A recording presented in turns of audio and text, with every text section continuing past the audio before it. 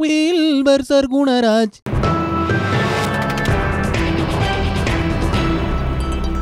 Well, if a vacation is supposed to help relieve stress, thousands of Canadians are that much more anxious tonight at the thought of a possible strike at Air Canada again. If it happens, it would start on Monday. March break in many parts of the country, one of the busiest travel times of the year. Havard Gould is following the negotiations for us and the potential impact. Havard. Peter, this isn't your usual company versus union showdown, because when Air Canada is involved, the federal government is always in the middle seat. Thousands of travelers taking off on Air Canada today have to worry about being stranded.